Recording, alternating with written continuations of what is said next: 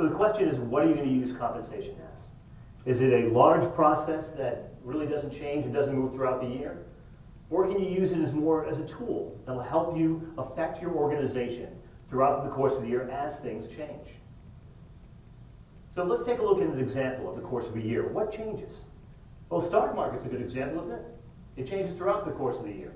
We've got peaks and valleys, ebbs and flows. The question is, when you make a decision at one of these inflection points, how does that affect things? You have to be flexible, because if you think the market's going up, and then you make the wrong decision at an inflection point, it can be horrible for your business, isn't that right? So let's take a look at how this would affect. Well, what are you trying to do with compensation? Well, things like compensation, performance, pay for performance, they're all tied in. And the goal here is to retain your best, reward them properly, and react effectively to what's happening in your organization and in the greater scope of the world. Let's give you some examples. So you've got things like your system of record. It's constantly changing. People are moving, you've got transfers and things of that nature, so you have to get that information, and that's a change. You've got the market, things we looked at just a moment ago. You've got strategy, so your business strategy could change. Maybe you've got a brand new product line you're bringing on, a new office you're opening, maybe something that's a little bit more negative. Anyway, you have to adjust to it. You've got transfers, terminations, and promotions. All of these things change, and you have to react properly. How can you utilize that change, react properly, and drive your business forward? So let's take a look at the course of a year. Some examples that might make you affect your compensation. So we've got January, we've done our focal planning, so we've made all our decisions, we've given out all our raises, we've given out some bonuses, and we've locked things down for the year.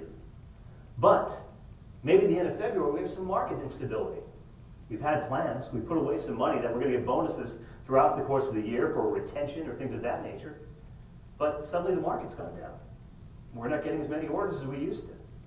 So, maybe we need to tighten our belt a little bit. So that's an inflection point. That's where we need to make a change. Then, in April, suddenly, after we've tightened our belt and we've canceled all our bonuses and everything is just locked down, suddenly a little startup starts coming after your top performers. They're saying, we want you to come work for us. We've got a greener pasture. We've got some great stuff for you. And they come in saying, wow, you know, I haven't gotten a raise in a while.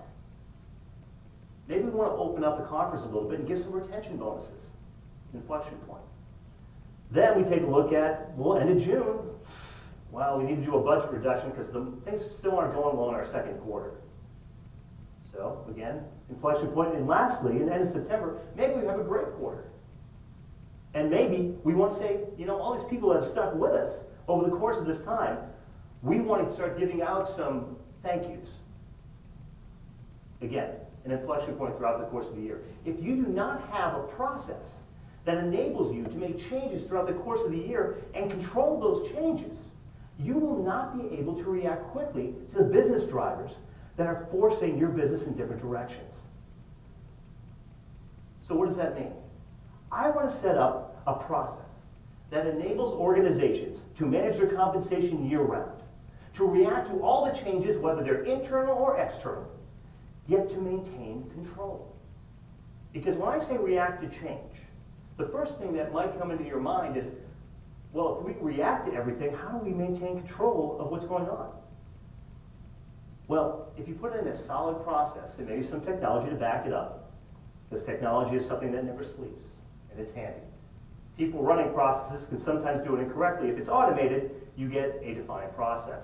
Very, very helpful. Let me give you an example of an organization that tried but didn't do it well.